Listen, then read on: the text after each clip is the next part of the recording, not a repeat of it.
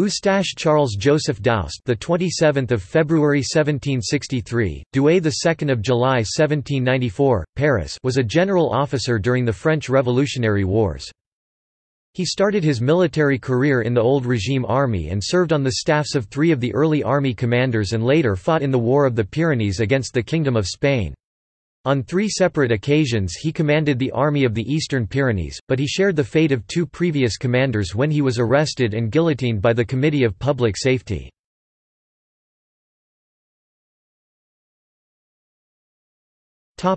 Early career.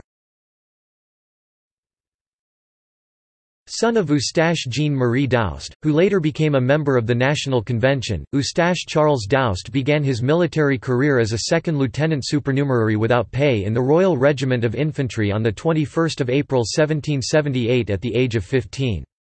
He became sous-lieutenant on 14 April 1782, second lieutenant on 23 April 1786, and first lieutenant on 16 August 1789. Doust was appointed aide-de-camp to Marshal Jean-Baptiste Donatien de Vimare, Comte de Rochambeau on 26 May 1790. He became captain and adjutant to Marshal Nicolas Luckner on 21 May 1792.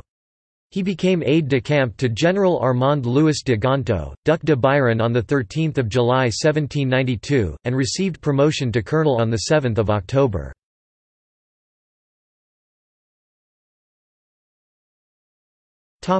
Eastern Pyrenees. Doust was provisionally appointed General of Brigade in the Army of the Eastern Pyrenees on 2 June 1793. He was provisionally appointed General of Division by Representatives Joseph Fabre and Raymond Gaston on 7 August, and assumed command of the camp near Perpignan. This was a difficult time to be a general in the Eastern Pyrenees. The Spanish army captured the Fort de Bellegarde, a major fortress, when the siege ended on 24 June. Previous commander Claude Souchon de Chameron was in prison and Louis Charles de Flers joined him when he was arrested on 6 August. Both Souchon and de Flers were guillotined in 1794 during the Reign of Terror.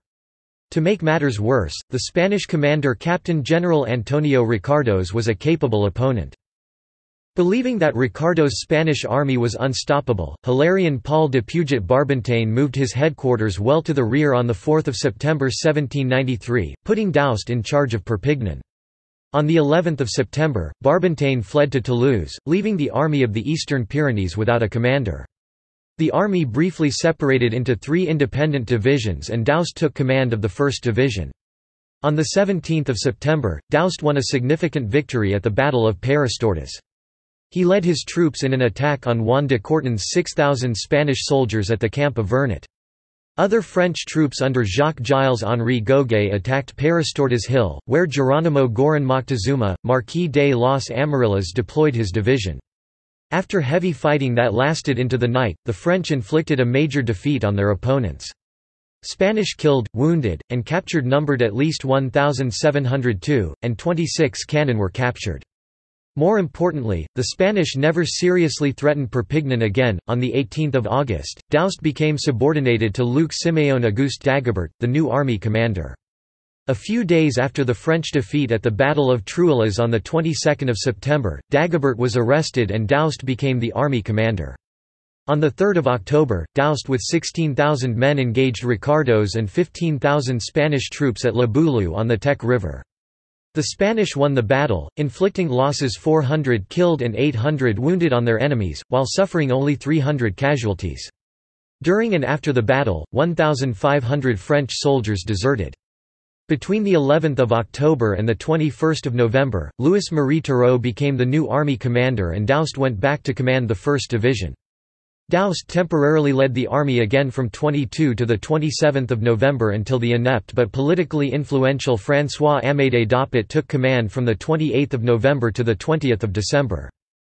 On 7 December, Doust advanced with 10,000 troops to surprise the enemy camp at Vallelongue-dels-Monts. Ricardos with 3,000 Spanish and 5,000 Portuguese soldiers, repulsed the French attack. The French counted 340 killed and wounded, and 312 missing. In addition, 26 cannon, 2 colours, and 2,000 muskets were captured by the Allies.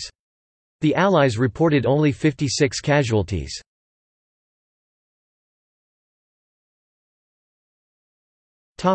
Execution.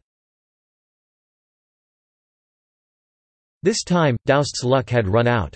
Though he again assumed temporary army command on 21 December, he was recalled to Paris the next day. On 2 January 1794, Representatives Jacques Cassagnes and Gaston confirmed him as army commander. But his doom was sealed when he was arrested by order of Representatives Édouard Milhaud and Pierre Soubrany on 10 January 1794. He was also denounced by his jealous rivals, Turreau and Doppet. Accused of malice and disability, D'Aust was sentenced to death by the Revolutionary Court. He was guillotined in Paris on 2 July 1794 at the age of 31 years. Footnotes